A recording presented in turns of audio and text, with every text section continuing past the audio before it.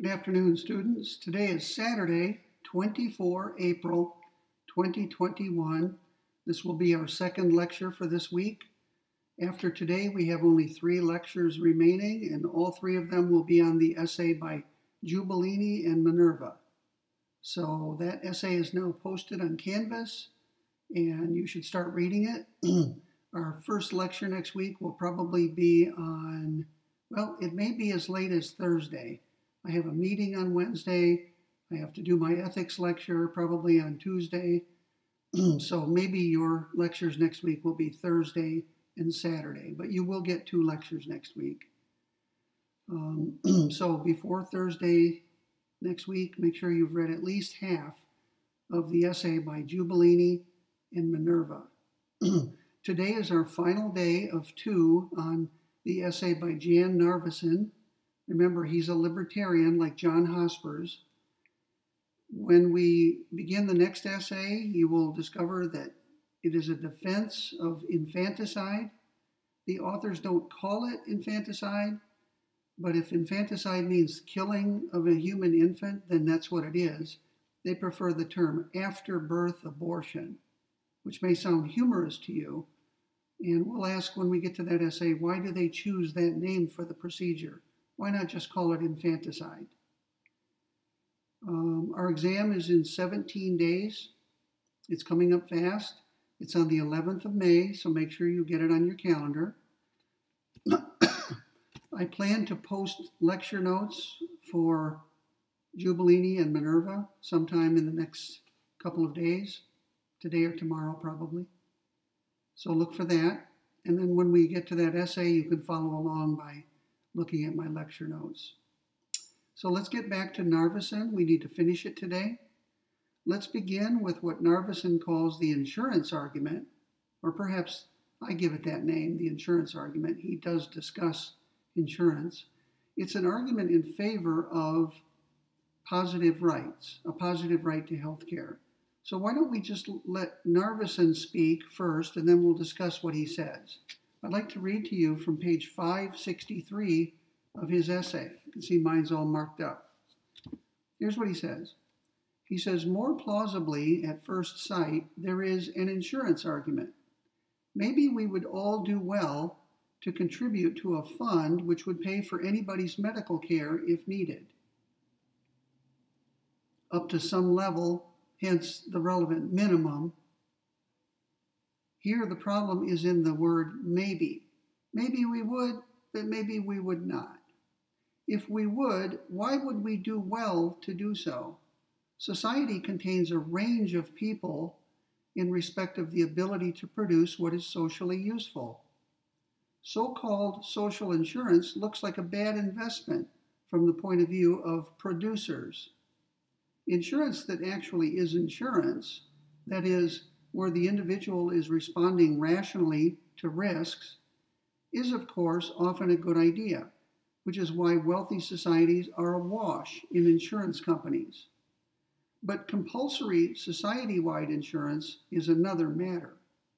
Those who find it obvious that such things are justified should engage in some real analysis and argument instead of just proclaiming it, as is overwhelmingly the current tendency. Okay, that's the first paragraph. I'm going to read the second one in a moment, but let me make a couple of comments. Notice the sarcastic tone in Narveson's voice. He has very little patience for what he calls fascists, or what I prefer to call collectivists or statists. He ridicules the idea of compulsory society-wide insurance. He's going to go on to say that compulsory insurance is not really insurance at all. Insurance, by its very nature, is a voluntary undertaking. People voluntarily, in response to risks that they face, purchase insurance. And insurance companies arise to cater to those demands. In a free marketplace, there will be insurance for things like houses, automobiles, and various other, and healthcare. But individuals should be able to purchase or not purchase it as they see fit. What he doesn't like is compulsory insurance. Even if that's a meaningful term, he's opposed to it. So let's read the second paragraph. He says, we are, in short, safe in asserting the human natural rights, security of persons and possessions, recognition of transfers by consent only, and reliability of contracts. Those are the basic functions of government according to libertarians. Remember Hospers? The government's function is to protect us from each other and to protect us from external enemies. The government will have to have a criminal justice system and a tort system. The government will have to enforce contracts. If two people voluntarily enter into a contract with one another, then that contract will be enforced by the government against either one of the parties.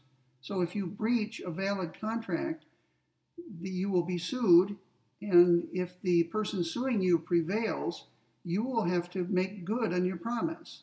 You will have to do whatever the contract specified that you do, or pay a sum of money to compensate the party whose contract was breached. None of these, Narveson writes, assures or even makes it particularly plausible that we should impose on all who can pay the duty of providing these various goods and services to persons who cannot produce enough to pay for them themselves. Charitable assistance to our fellows in time of need, yes. But compulsory assistance, as with taxation, not obviously. Now, he would go further than that. Not only is it not obviously true that compulsory insurance is justified, he would say it's false. But at a minimum, it's not obviously true. Someone who believes that there should be compulsory insurance has to argue for it. Right? He has to make a case for it. He says, appeals to the word insurance cash in on an obviously good idea. Most of us want insurance against some things. But as soon as it is made compulsory, the idea loses its appeal. We can see why insurance purchases might be a good idea, but if they are, then we will choose to take out that kind of insurance and make those payments. So if insurance is a good idea, rational individuals will purchase an insurance policy and pay premiums for it. It will be voluntary. Compulsion, he says, takes the steam out of its appeal. Nobody likes to be coerced or compelled to do something against his or her will. Indeed, he says, it is a familiar contradiction of the welfare state to argue, quote, hey, this is such a good thing that of course you want it. Therefore, we will make you take it. The conclusion, he says, is inconsistent with its premise. If we think that it is good, if we think it that good, we will buy it of our own free will. If we must be compelled to take it, then evidently we do not think it is all that good. So Narveson is reminding his readers that insurance, by its very nature, is voluntary. It's rational individuals who have valuable property or valuable things like their lives will take out insurance and pay a premium. We buy life insurance. Right? We all know we're going to die. We don't know when. We purchase a life insurance policy. We pay premiums on a regular basis to the life insurance company. And when we die, not if we die, but when we die, the insurance company will pay a specified sum of money to whomever we name as the beneficiary on that policy. So life insurance is something we do to protect our loved ones, and we name them as our beneficiaries. So that's something people voluntarily purchase. Not everybody, of course, but many people do. We purchase insurance on our homes and our property. A home, for most people, represents a significant asset.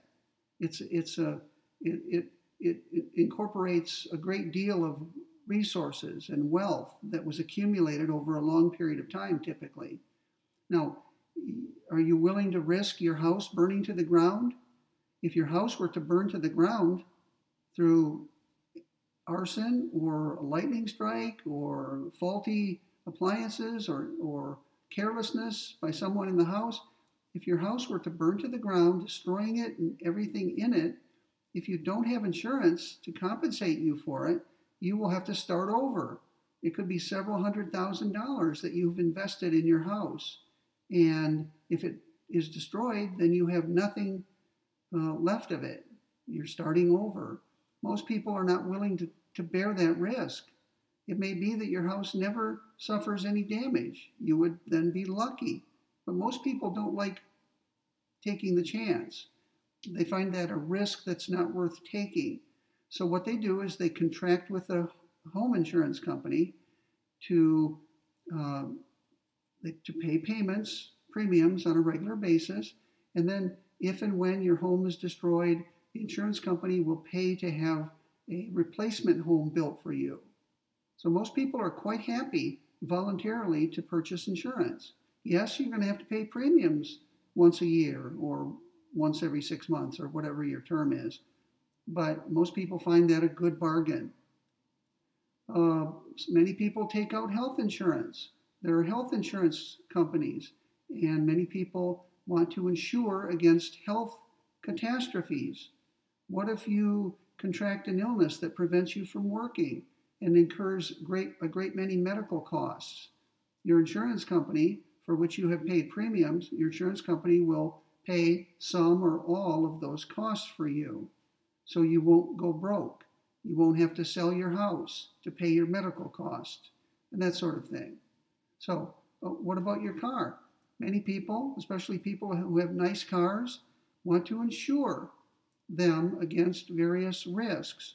If someone runs into you, destroying or damaging your car, most people can't afford to repair it or replace it, so they have purchased auto insurance to have the car either replaced or repaired. So here are 3 or 4 types of insurance: homeowners insurance, auto insurance, health insurance, and there are lots of other kinds of insurance. And people voluntarily pay premiums in order to stave off catastrophe or disaster. Nobody makes you buy insurance, though. Those forms of insurance I just mentioned are voluntary. You may purchase them if you want, but you don't have to.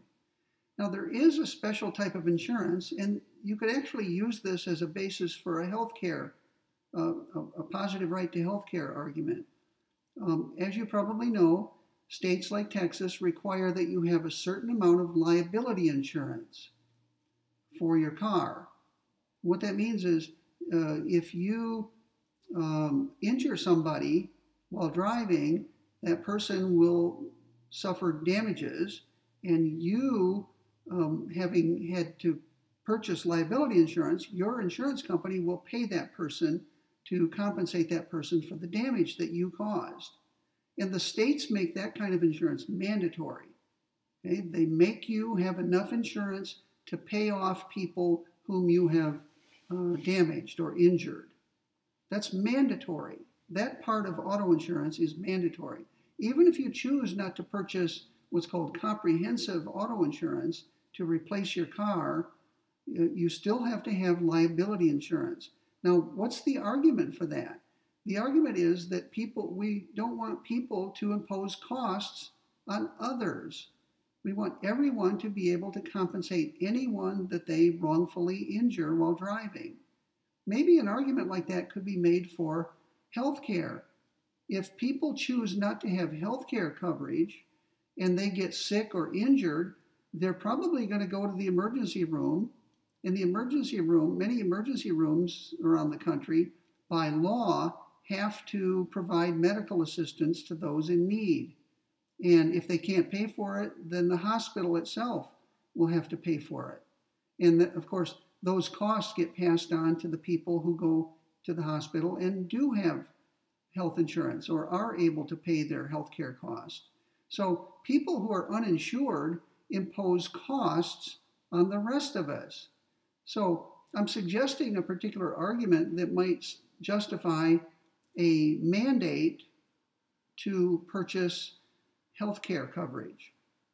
Right? And the argument is that if you don't have health care, you will probably end up imposing costs on everybody. And you have no right to do that. So the law says you have to have some degree of health care to provide for yourself. Right? I'm not saying that is the law, but an argument could be made that that would be justified, and the analogy would be to liability insurance for automobiles.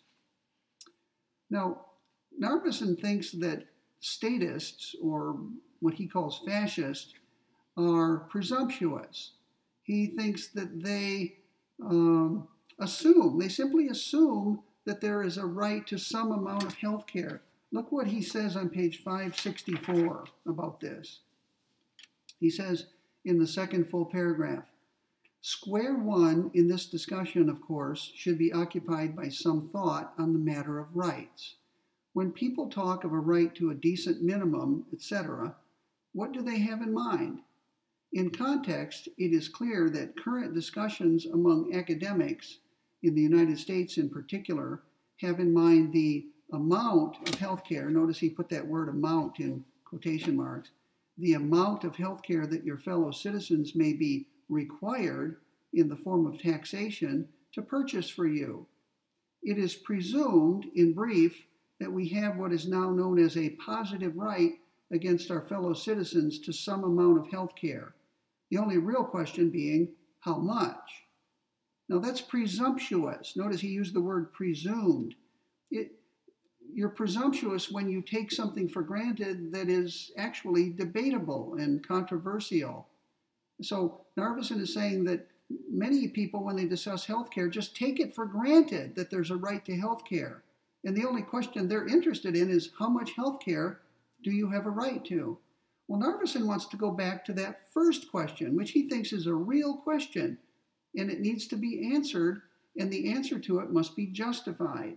He says the presumption has to be challenged. We may insist that to that particular question there's only one plausible answer, none.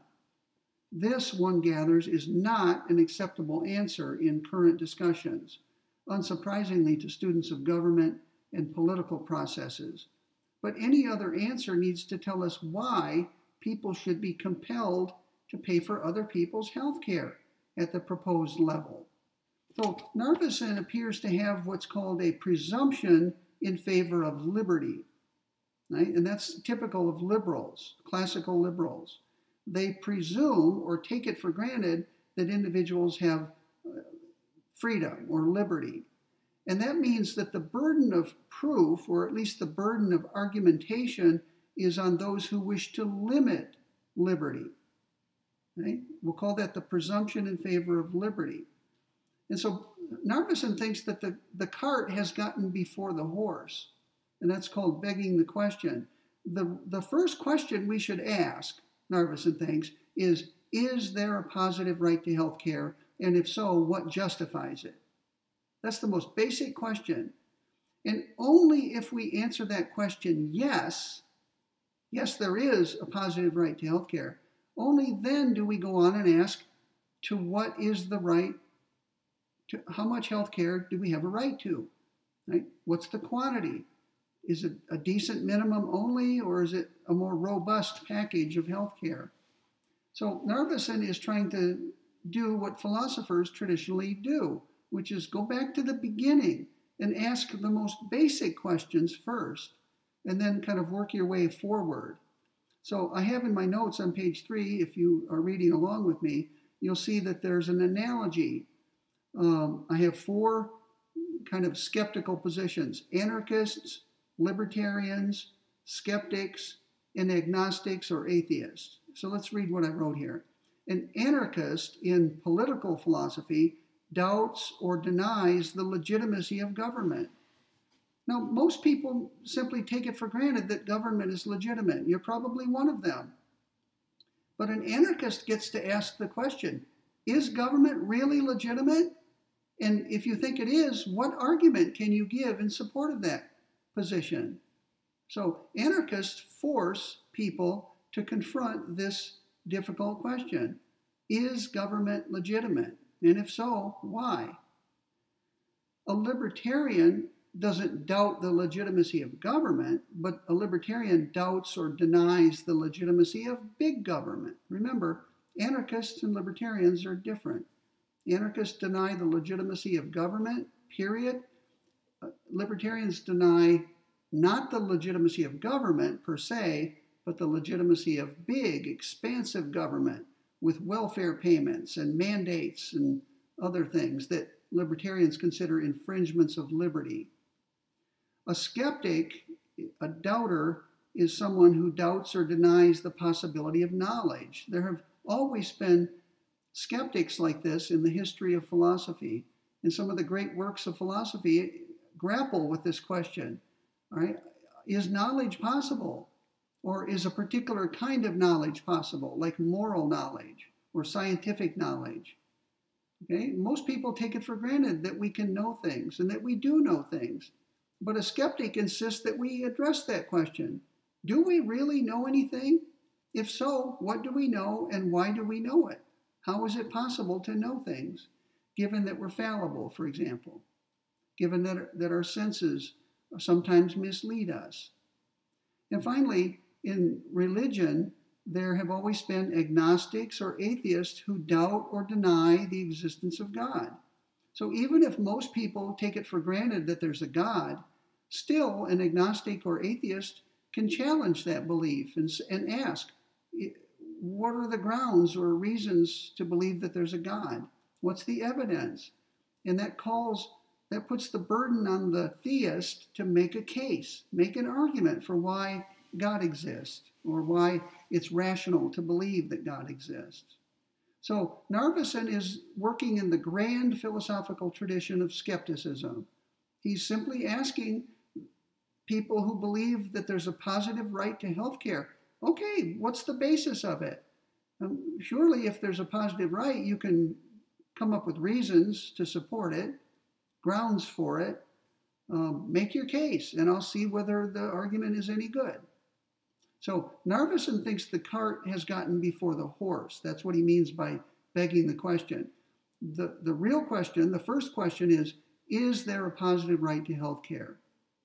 And only if we say yes to that, should we move on and ask, how much health care do we have a right to? You remember Sarah Conley's essay with which we began this course? She took it for granted that there's a right to health care. The goal of her essay was to show that that right has to have limits. That doesn't mean that there is no right to health care. She believes that there is, but she's trying to describe the limits on that right. And the limits are caused by the fact that health care is expensive. And we can't have all the health care we want. So difficult decisions must be made. And one of those limits on health care has to do with individual responsibility or personal responsibility. You remember Conley arguing that each of us is responsible for our own health. If you let yourself get overweight and therefore more likely to draw upon healthcare resources, perhaps the government should limit your right to those resources. There are things government can and should do to hold people responsible for their own healthcare decisions. So that was the purpose of Conley's essay, to try to focus on where we draw the line on health care. She just took it for granted that there is a right to health care. All right, now let's talk about, I said earlier in our first discussion of Narveson, we're going to come back to the question of what healthcare systems actually exist in certain countries. So if you look at the chart on the top of page 4 of my lecture notes, you'll see I made a diagram or a chart for you. And on the left side, I have a positive universal right to health, and down below it, no positive right. So in a particular society at a particular time, either there is a positive universal right to health care or there isn't. It's got to be one or the other.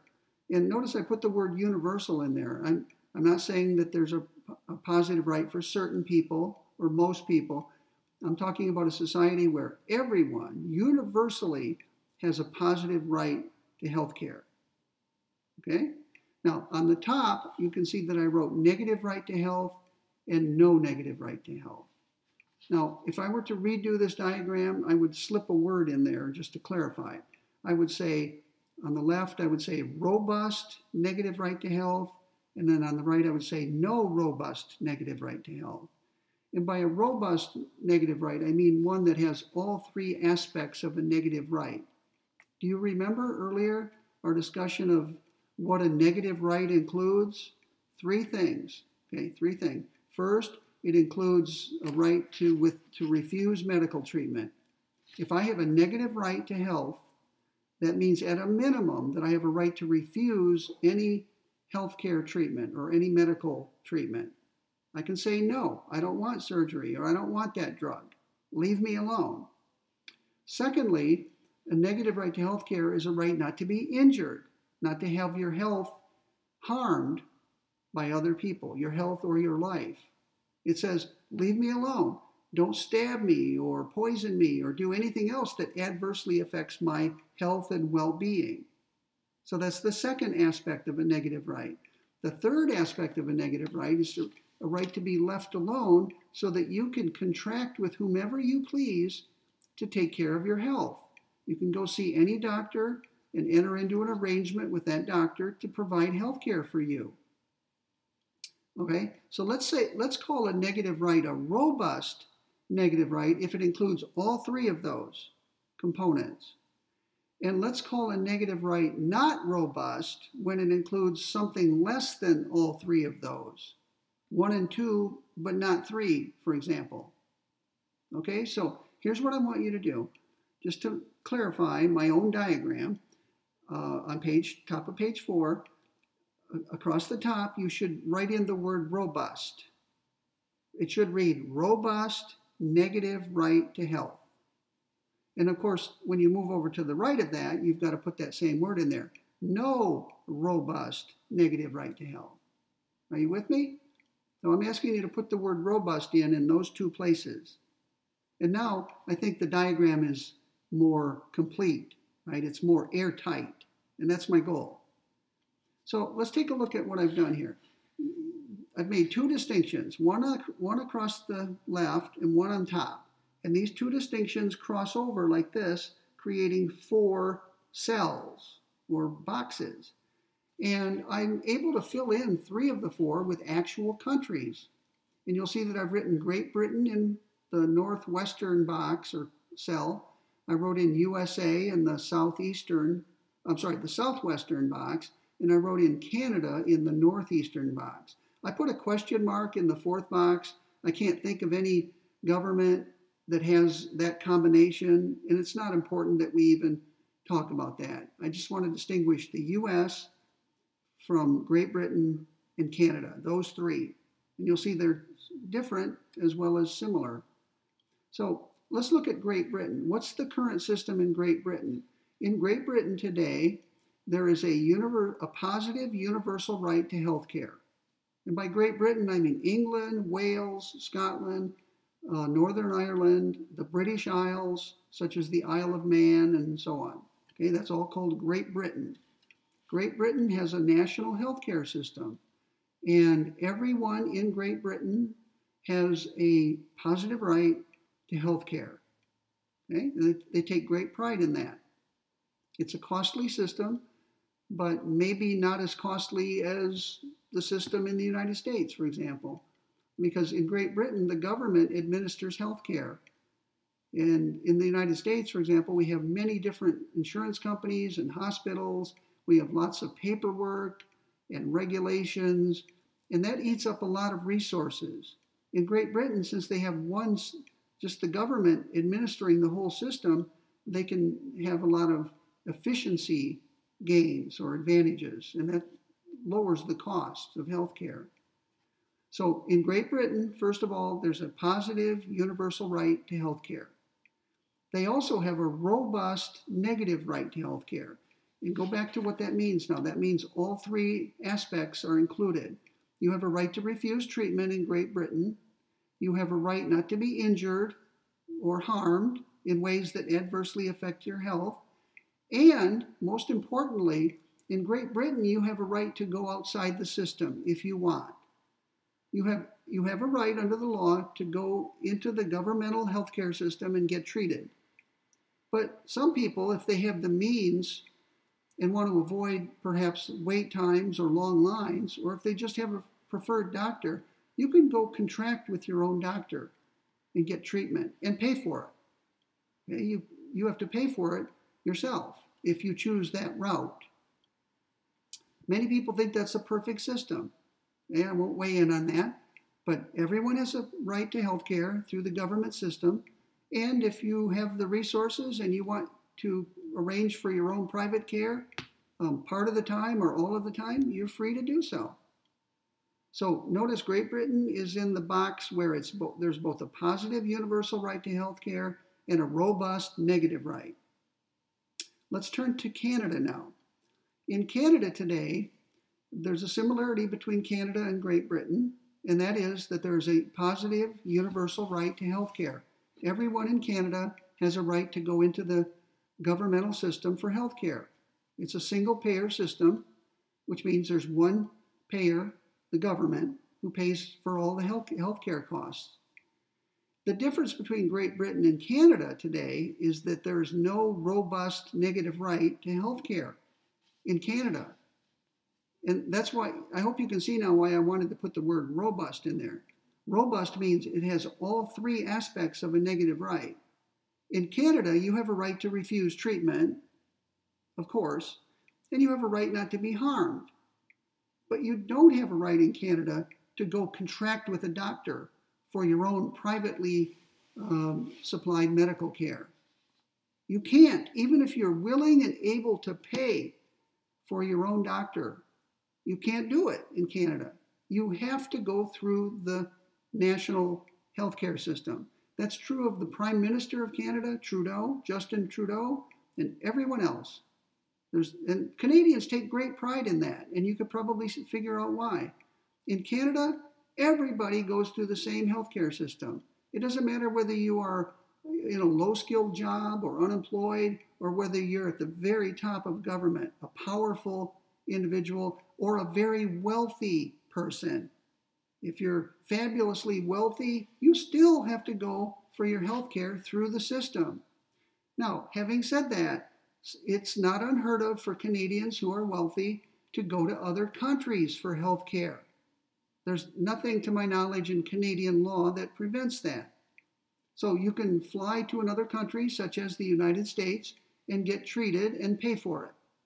But you can't do that inside Canada. That's against the law. Now, Narveson, of course, living in Canada all these years and being a libertarian, he must be constantly frustrated. I think he would be happier if he lived in the United States. And he probably would be happier if he lived in Great Britain, because at least in Great Britain, you can go contract for your own health care if you want and can afford it. Okay, so I'm not belittling this Canadian system at all. They're proud of it. Maybe they're rightly proud of it. They view it as a great accomplishment that they're able to provide medical care to everyone, no questions asked, and that no one is treated better than other people. Right? Wealthy and powerful do not have any advantages when it comes to health care. Of course, remember what I said, they can fly to another country and get treatment. Okay, where's the USA in this diagram? You can see I've written it in the southwest quadrant of the diagram. In the United States today, and this could change, it could change soon. There's been a big debate about healthcare for at least 3 decades now in this country. There is currently no positive universal right to healthcare. Right? We do not have a single payer system, and there's no right. There are people today in this country who have no health care coverage. I don't know what the percentage is, but there are people who slip through the cracks. Many of us have health care. Some of it have it provided by our employers, such as me. Right? I'm an employee of the state of Texas. I work at UTA, a public university, and part of my compensation package is health care for myself and my dependents. And I value it greatly. I'm very lucky. Many people have health care through their employers like that, but not everyone does. Some people don't. Some people are self-employed or work for an employer who doesn't provide health care coverage. They have to come up with the money to pay premiums for their own health care, and many of them do. They may do so grudgingly. They may wish they had an employer who offered a health care plan, but they have made a decision to purchase healthcare insurance on their own and pay the premiums because they don't want to bear the risk of having a catastrophic injury or illness. And finally, there are people who perhaps would like to have healthcare coverage, but they either don't have they don't have an employer who provides it, and they can't pay the premiums for their own policy. So they're left with no healthcare coverage. What do they do when they get sick or injured? Invariably, they go to the nearest emergency room and get treated. Now, there are problems with that. Most states have laws that say you can't turn away people who show up at the emergency room, even if they can't pay for it or can't pay for any of their treatment. But of course, the hospital, as I said earlier today, the hospital will have to charge everyone else a little more to make up for the costs of treating the uninsured, the people who can't pay, the indigent, we'll call them. And so we all end up paying more because some people among us don't have health care coverage or can't pay for their health care. So the United States has no positive universal right to health care. That doesn't mean nobody has health care coverage. I think the percentage of people who have some amount or some kind of health care coverage is pretty high, but it's not universal. That's why the USA is in the second row. Okay. Now, where do we fall in the other dimension, negative rights? Well, we're with Great Britain. In the United States, you're always free not only to refuse treatment, you have a negative right not to be harmed by others, and you have a negative right to be left alone so that you can contract with your own healthcare provider, your own doctor. So, like Great Britain, we have a robust negative right to health care, and both of us differ from Canada in that regard. Great Britain and Canada are alike in that both of them have a positive universal right to health care, and they're both unlike the United States in that regard. So it's an interesting question, what will happen down the road? We're probably closer to a positive universal right to health care now than we've ever been in this nation's history, but close is, what's the old saying? Close doesn't count except in hand grenades and horseshoes. We may be close, but maybe it'll still not happen for a very long time.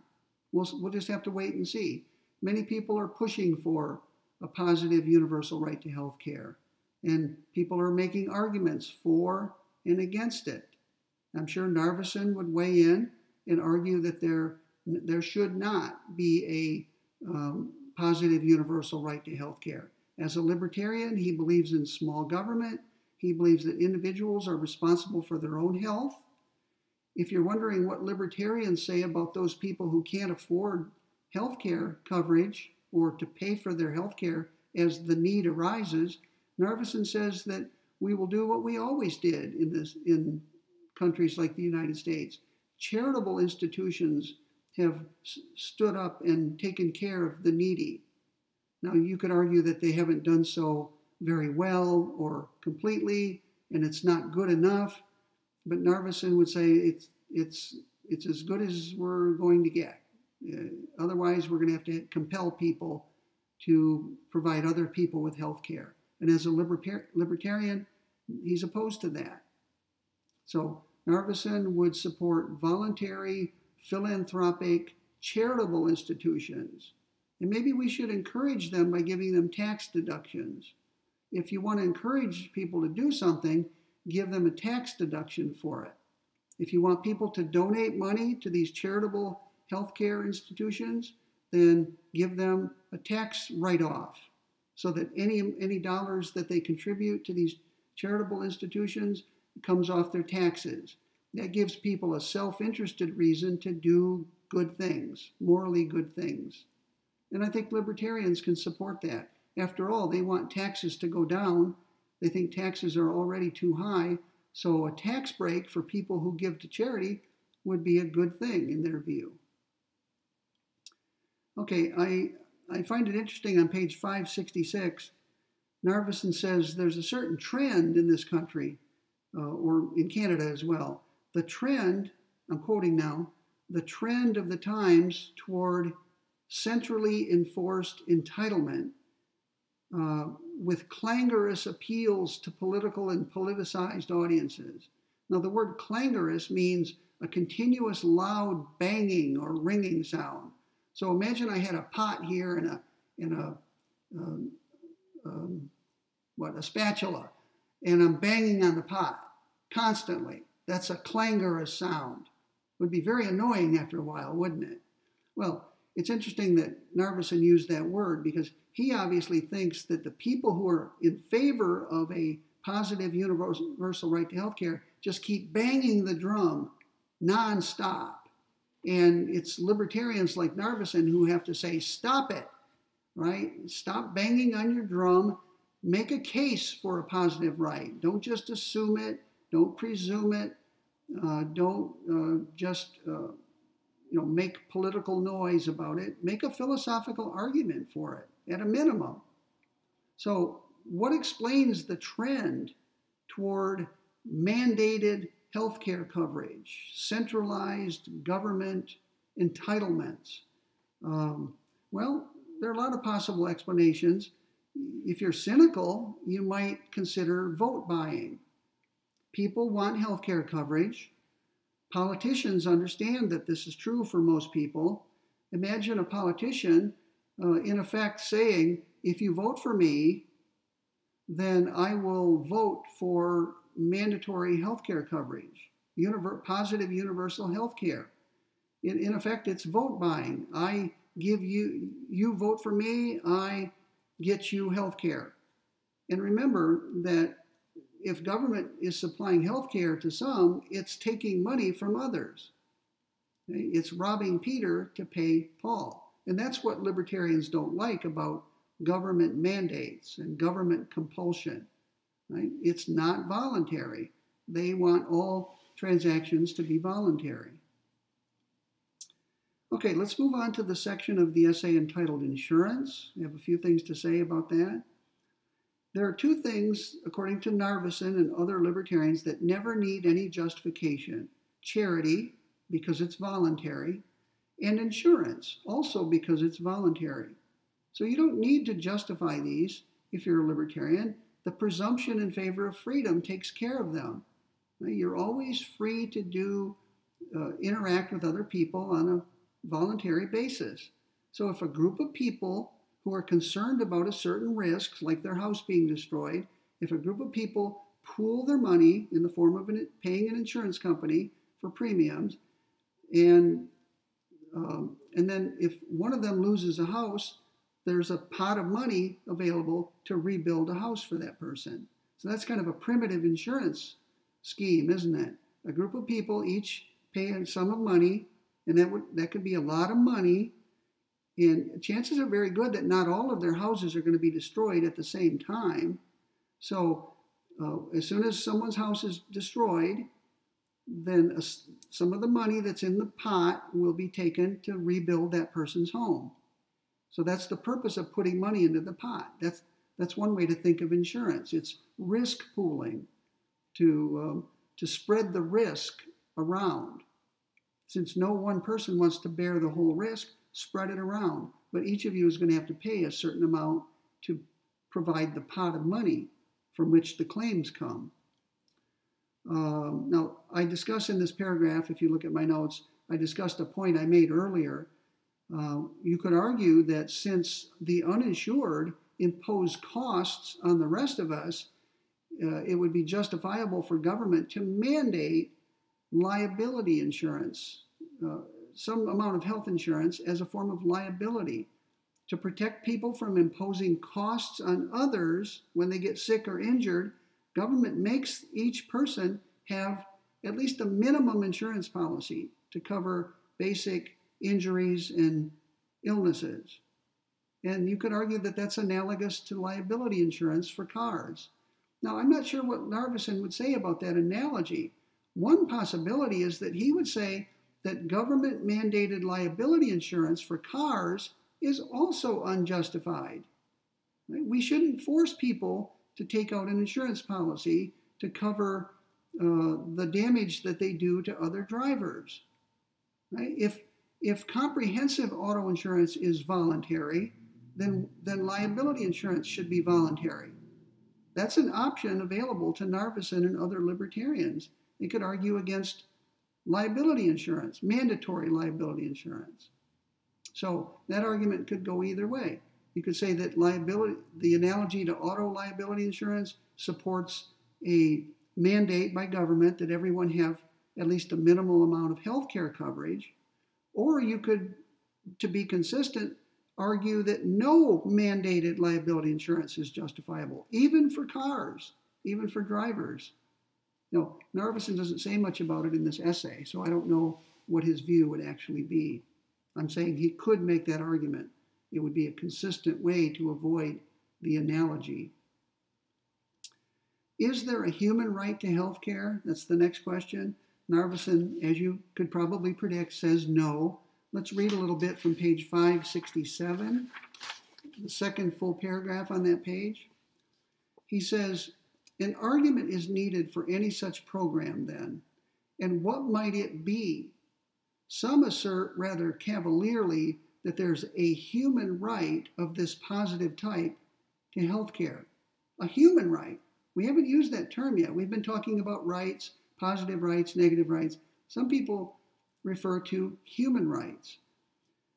Now, for one thing, Narveson says, they perhaps have not appreciated the implication of that view, namely that we are all responsible for the health care of everyone, all 7 billion of us. So, at the time he wrote this, there were about 7 billion people on Earth. Humans, 7 billion humans. If there's a positive, universal right to health care that covers all human beings, that would be truly universal, not universal within a particular nation like ours, but worldwide. Think about the cost of that and the administration of that. Narveson says, if we suppose, as we should, that most of them are quite unable to pay for anything at all close to American standards, the implication looms large that America would be stuck with a health care bill considerably in excess of its gross national product, huge though that is. In other words, it would swamp the amount that we spend on everything else in our society, education, transportation, defense, and so on. He says very few advocates of government-provided health care are ready to swallow that implication. Their proposals tend to be confined in their reach to citizens or residents of their own country. People on the other side of the national boundary are not covered, despite being at least equally in need of care. And you might throw in there, at least equally human. Thus, the proposal that there is a positive human right to such care does not, at least, reflect the realistic spectrum of political opinion, nor of any other kind of opinion short of the slightly lunatic, one would think. Now, there's another example of Narveson trying to be witty, but it's really a form of disparagement. He's saying pretty clearly that anyone who advocates a human right to a universal positive right to all humans on Earth to health care is a lunacy. And that's disrespectful at a minimum. Now, maybe there's not a good case for such a claim, but that doesn't mean you're a lunatic if you attempt it. Okay, let's turn to the next section. You'll see in my notes at the very bottom of page 4, I have a right against one's government. Narveson says that this idea that we have rights against our government for health care verges on fascism. There's that word again, fascism. He likes name calling his opponents fascists, in part because that term has a negative connotation. I would prefer it as a philosopher if he would use the term collectivist or something less loaded, a non-loaded term.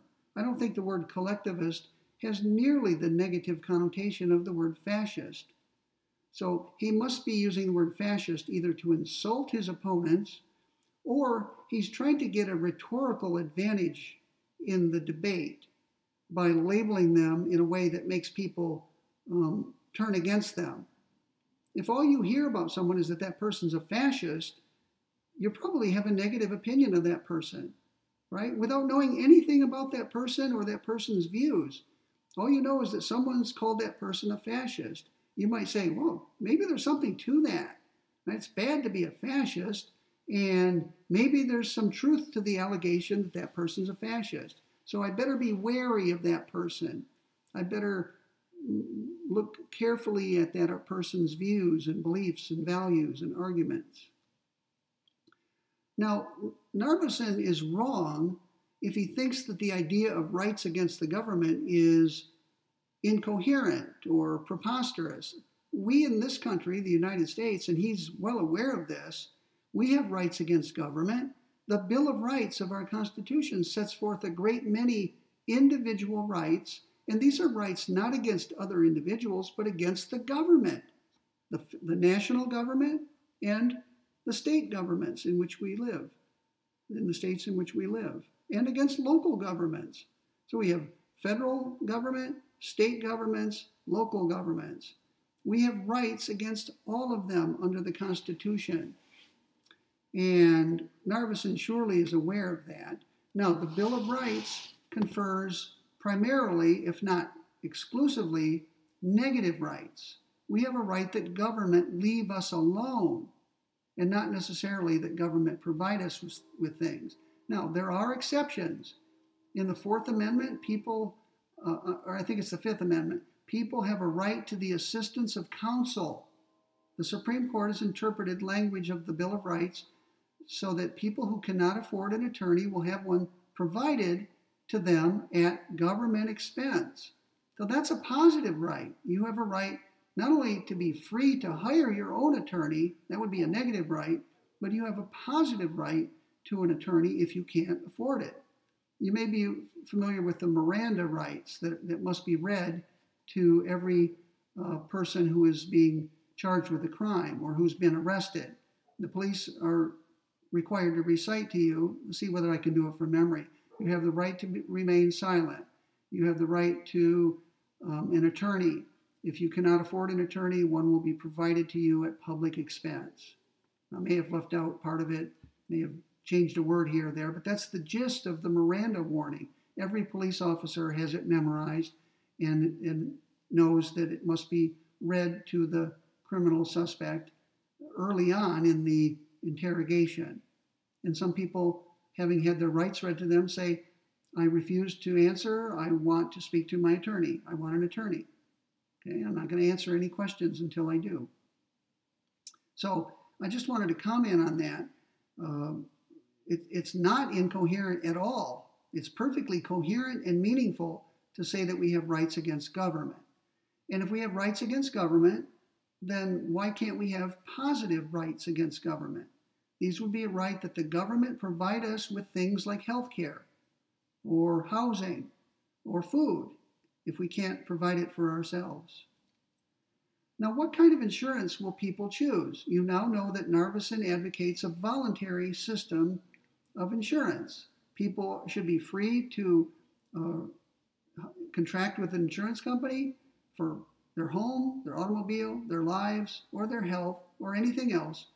And they should be able to refrain from doing so if that's their choice. So let's look at pages 568 and 9 and see what Narveson says. What kind of a system does a libertarian envisage regarding health care? Okay, there's a little, I'm going to read the paragraphs beginning with at any rate. So listen carefully, and after I read it, we'll talk about it. At any rate, let us imagine our way into a regime of health insurance. What might it best be like? First, it should be very sensitive to its status as insurance.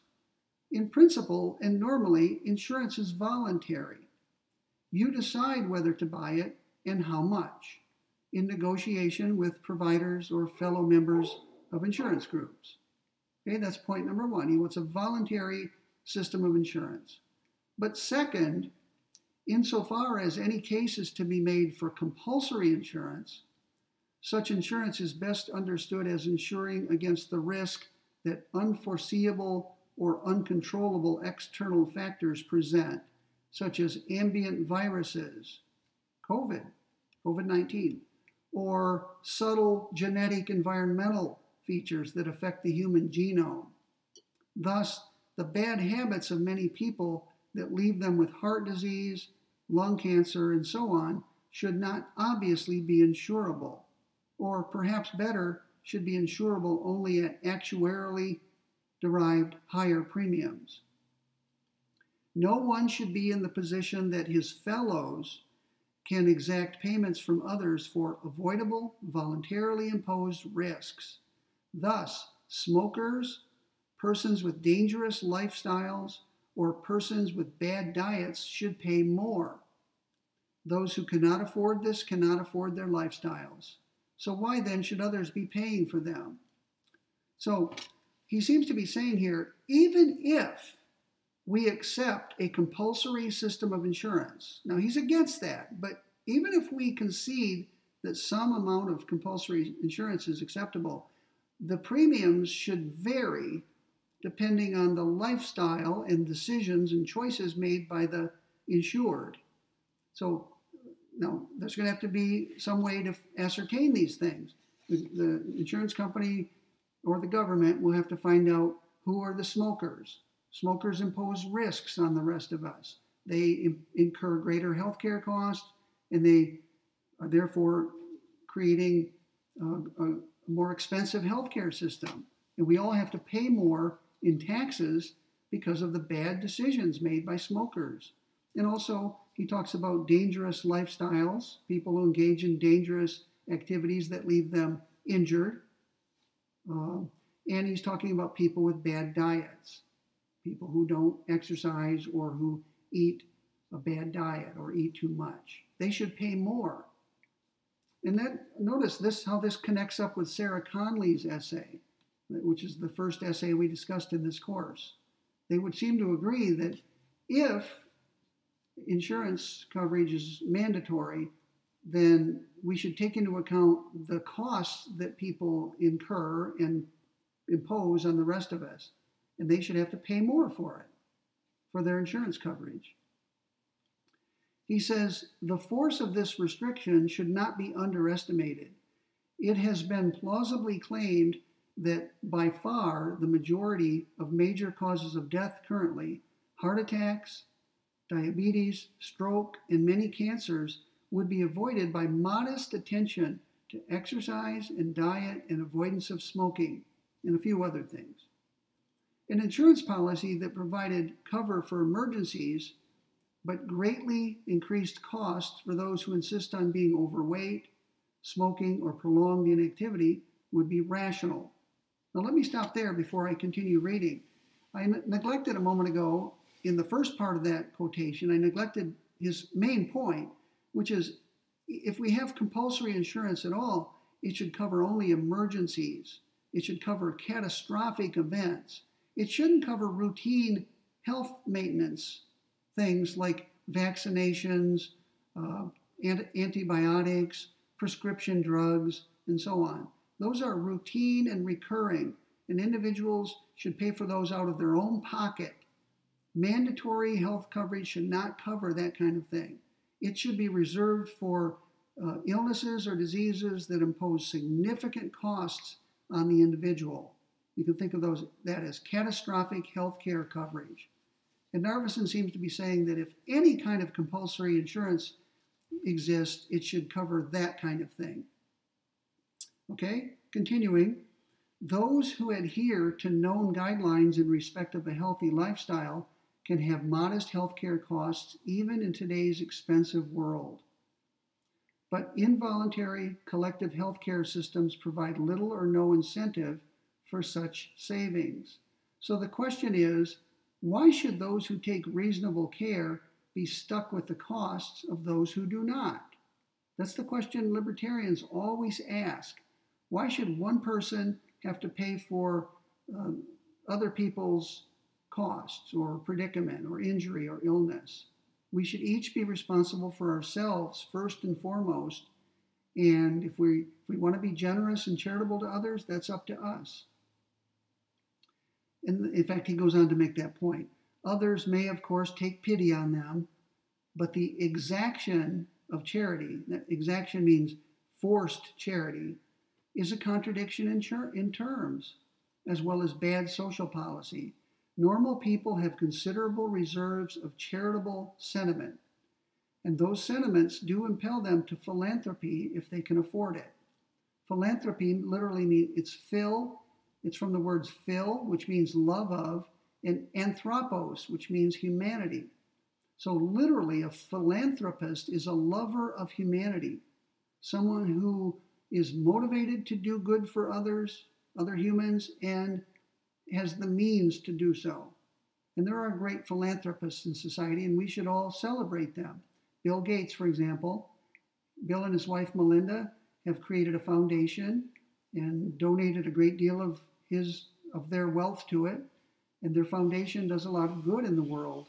They're great philanthropists, and there are many others of that sort. Not to neglect anyone, but I just named Bill Gates.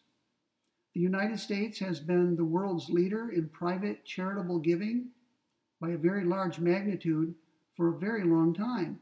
And it is to that resource we should turn for dealing with the unfortunate who are also financially unfortunate. But why should other people in general be saddled with expensive mandatory health policies for their irresponsible neighbors?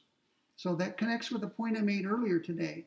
Libertarians in general, and that includes Narveson, advocate that we pare down the scope of government, and that leaves a lot of room for generous people, benevolent people, philanthropic people, charitable people to give of themselves for the unfortunate or the disadvantaged, the poor among us.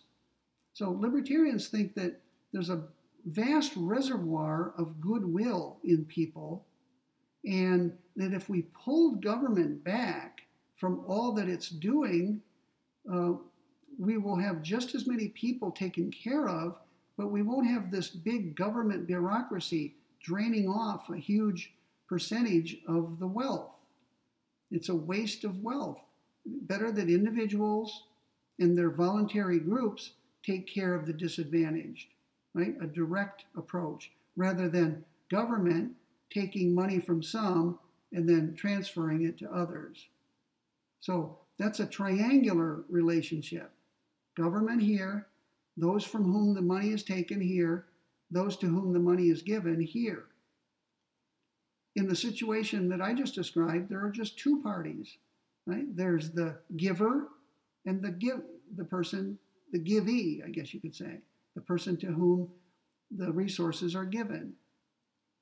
So libertarians believe that not only is it morally better when we cut the government out, because there's no longer any coercion, and that's a morally better state of affairs, but it's more efficient. We're getting rid of the middleman or middle person. The government is acting as the middle person, taking from some, giving to others. So it's more efficient, and it's morally better as well. Okay, talked about responsibility for health. What does libertarian healthcare look like? Let's end with this, page 570. Now, Narveson gets a little bit flippant here, which is unattractive here, and I'll point out where he does. He says, there's talk of crisis in the air regarding the administrative and taxation burdens of massive health policies. But all this amounts to political castles in the air, not reality. If there were no legislation whatever, and all medical transactions were just that, transactions among persons trying to do the best they can, various people would do differently. Some would die earlier than others. Some would die for lack of financial capability to avail themselves of medical treatments, which, in the case, were too expensive for their means or the means of persons ready and willing to help. That will always be true, whatever system we have. Now, that part I say is flippant. There'll always be people who die prematurely or go without medical care, whatever system we have, he says. But where people are able to make their own decisions and manage their own resources as they will, we may be sure that most people will do reasonably well. Most people, not necessarily all, as generally speaking they have.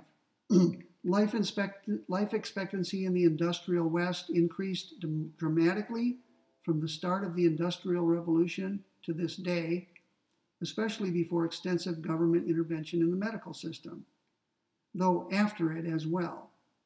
It is not surprising that people in general would rather live longer and healthier lives and are therefore willing to devote intelligent effort, time, and energy, and of course money, to that end. It would be astonishing if they were all the same in the specific levels of health and longevity they were realistically ready to try to achieve.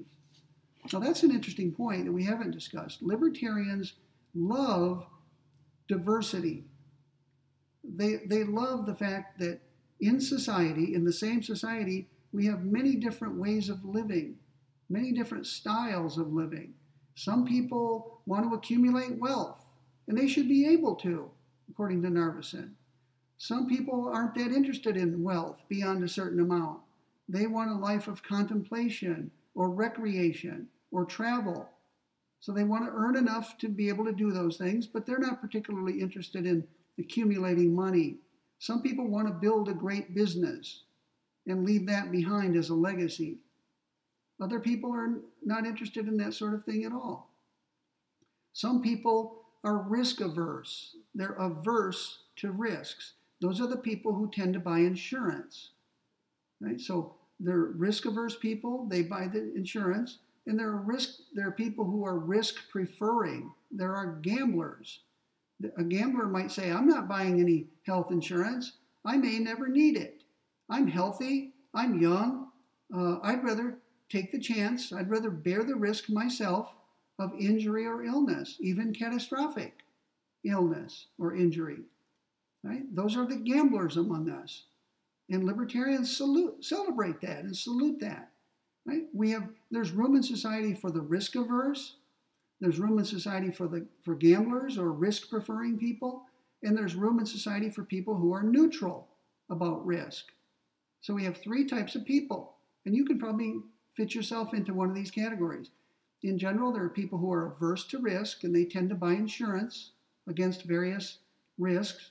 There are people who are risk-preferring, the gamblers among us. These are the people who go to Las Vegas. Even though in the long run, you can't win against the casinos, people think, I'm going to be lucky, I'm going to swoop into Vegas, make a killing, and get out with the casino's money. Okay, maybe you will. Occasionally someone does, but the odds are against it. Right? Gamblers don't care about that. They look at the top side. They say, I want to get rich. I'm going to go in and gamble. They prefer risk. And then there are the risk-neutral people, somewhere in the middle. Right? They buy some amount of insurance, but they undertake certain risks as well. And libertarians love this. Right? Let 1,000 flowers bloom. There should be room in society for every type of person. People who want to buy insurance, people who don't. And among those who do, different amounts of insurance, different types of insurance. Okay, we're almost done. Will there be one size fits all? Well, that ties in with what I'm just saying. Look at the bottom of page 570. Narveson says, let us return one more time to the subject of insurance. Imagine that you are in the medical insurance business in contemporary America or Canada or some other large modern country. What policies would you offer? Well, to begin with, certainly you would not expect that everyone would be interested in just one basic package. And that's for three reasons, A, B, and C. A, some, the very, very poor, simply would not be in the market for insurance of any sort. They will have to throw themselves on the charity of others. They can, as a matter of fact, hope to do pretty well at this. As noted, Americans especially are a pretty generous and sympathetic lot of people and unlikely to put up with extensive rectifiable suffering.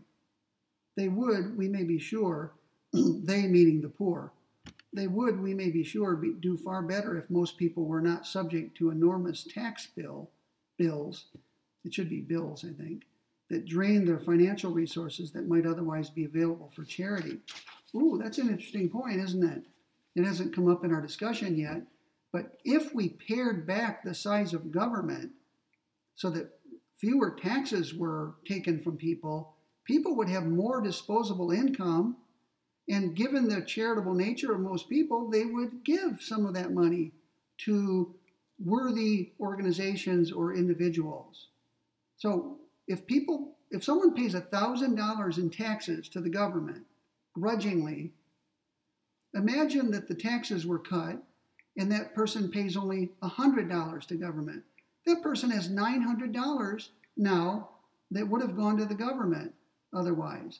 That $900 can be spent by me directly to help someone in need. I could purchase a health insurance policy for my neighbor who's raising a large family and can't afford health insurance. I could donate the money to a church or some other organization that provides health care to the needy. So Narveson is saying if our taxes are reduced, we have more resources to display our generosity or exercise our generosity. Okay, here's the second point. Others, the quite wealthy, will not buy insurance because there's simply no point. When they need health care, they simply buy it. Okay, so we've got the very poor, and they are at the mercy of the generous. Get the very rich, they don't want insurance. They can self-insure. I remember something Rush Limbaugh said. I used to listen to his show. He died recently, as you probably know. He owned a very large estate in, I think it was West Palm Beach, Florida. Right? Very, very expensive home. And he lives in a place where there are frequent hurricanes. And, of course, a hurricane could come through and destroy his house completely. And I believe he said, I'm pretty sure he said that he does not have homeowners insurance. And I was shocked to hear that. But he said, look, he's done some calculating. He acted as his own actuary. And he said that there's a certain chance, yes, that his home will be destroyed by a hurricane. But he calculated that if he paid insurance, he could pay insurance on that home for 20 years and never have to use it because he was lucky enough never to have a hurricane destroy his home. And he decided he would take the risk. And he thought that he would save a lot of money in insurance premiums. And if he had bad luck and his home got destroyed, he had enough resources to have another home built. So that's one of the luxuries, I suppose, of having lots of money. You can self-insure. Most people don't have that luxury. I know I have a nice home. My wife and I recently bought a new home. And I would not be able to sleep at night if we didn't have homeowners insurance. The thought that every spark, every broken appliance could destroy our home and we would have nothing to show for everything we've invested in it is frightening to me. I guess I'm risk averse to that extent. So I'm happy to pay a premium for homeowners insurance to give me peace of mind to know that should our house be destroyed, it will be rebuilt. A house of equivalent value will be provided by the insurance that I've paid for. So not being as wealthy as Rush Limbaugh, there's no way my wife and I could build another house if this one were destroyed. He could.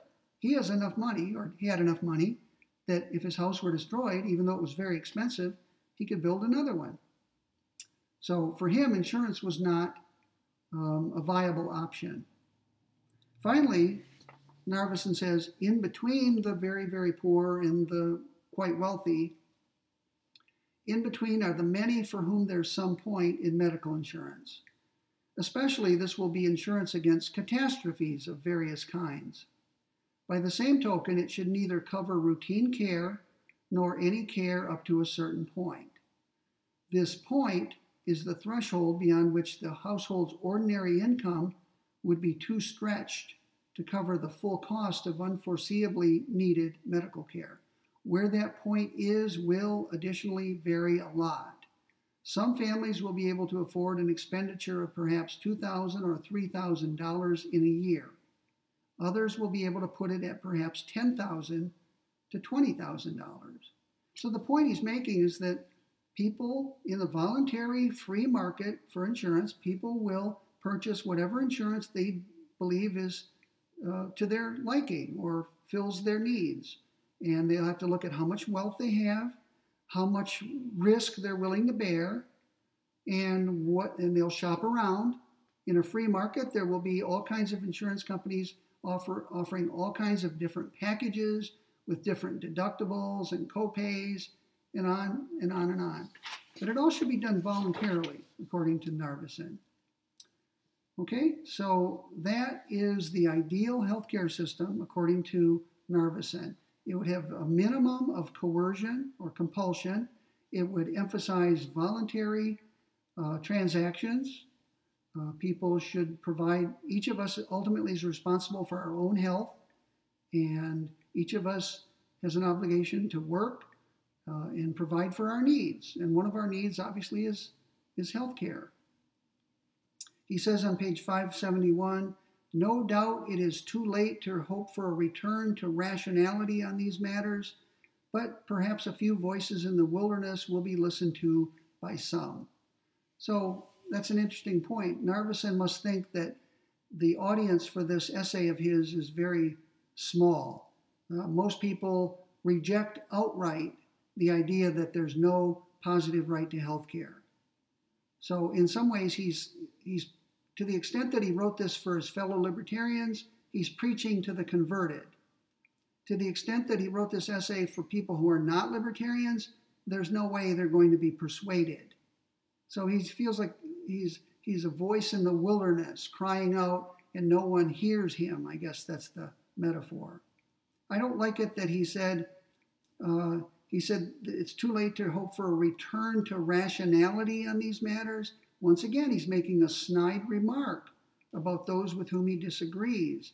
He's implying, I hope you can see this, he's implying that if you believe there's a positive right to health care, universal or otherwise, he's implying that you're non-rational. And that's disparaging. You never want to say that people you're disagreeing with are not rational. Right? They're rational. He should admit that. It's just that they have different values. They value things like solidarity and compassion and taking care of the vulnerable more than they value individual liberty. You might say it this way. They value security, health security. They value solidarity with our fellow citizens. And they value concern for others more than they value individual liberty. Libertarians are almost one-dimensional. If you'll permit me an editorial comment, I used to be a libertarian. The thing that initially appealed to me about it is what eventually turned me off to it. What appealed to me when I was 24 years old, a law student, when I discovered libertarianism, what appealed to me was that it's a one-dimensional theory. They're called libertarians because they exalt individual liberty. And that one value, individual liberty, explains everything for them. Everything must be justified in terms of that one value. And I liked that. It provided a simple system that brought a lot of different issues into view. Right? I had answers for questions on war and peace and the size of government, welfare programs, and the criminal justice system. I had an answer to all of those questions, and that appealed to me at that time in my life. But it wasn't long. In just a few years, the simpleness of libertarianism began to seem simplistic. Notice, the word simplistic is not the same as simple. Simple is a neutral word. It's opposed to complex. Simple or complex or complicated. Simplistic means excessively simple, right? Only a simpleton, I came to believe, would accept libertarianism. And that's another disparaging term. When you call someone a simpleton, you're saying you're like a child, unable to notice complexities and take them into account. You're kind of naive. right? You don't have any sense of subtlety. You're a simpleton. And we describe people's views as simplistic. So all I'm saying, I'm making an autobiographical comment right now. I was a libertarian. Its simplicity appealed to me at that time in my life. Later, it seemed simplistic to me. And I've often said disparagingly, and maybe I shouldn't tell you this, but I now consider libertarians like Narveson, they have a kind of arrested development.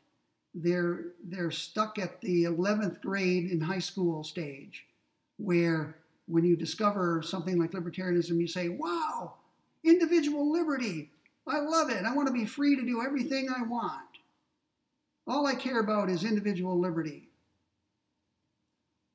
That's obviously simplistic, right? Because other things in life are valuable besides individual liberty. Equality, security, justice, fairness, and so on. So I began to see the complexity of social life and political theory, and I rejected libertarianism. So people who knew me in law school wouldn't have recognized me by the time I got to graduate school a few years later. I'd done a 180 on that question. Okay, sorry to bore you with the little autobiography. I suppose by now we've discussed Hospers and Narveson. You probably are either somewhat attracted to libertarianism, which is fine. I've not tried to disabuse you of that at all. It appealed to me at a time in my life. It still appeals to Narveson. He's very old now, so he would deny that it's childish at all. So you're either attracted to it and want to learn more about it, or perhaps you are put off by it. Some of you may be appalled by this theory. The idea that you would leave people to fend for themselves, poor, disadvantaged people, people who suffer through no fault of their own, because they were born into a poor family or a dangerous neighborhood, people who have illnesses, congenital illnesses, which means illnesses they were born with, or illnesses that came upon them. A freak accident may have caused a blindness in someone. That person's going to be dependent now, unable to do certain jobs. So life is full of contingencies and calamities. And in Canada, one thing I think they're proud of, maybe justly proud of, is that they feel a sense of solidarity with one another. They're not individuals, unconnected, floating in their bubbles. They feel as though they're in solidarity. They're part of something larger than themselves. They feel that they have a sense of concern for one another, even if they're strangers. Someone in Alberta and someone in Ontario, they're still both Canadians. They're part of the same society, and they pay taxes to the same government, and they feel connected and bound to one another. And that makes them feel good.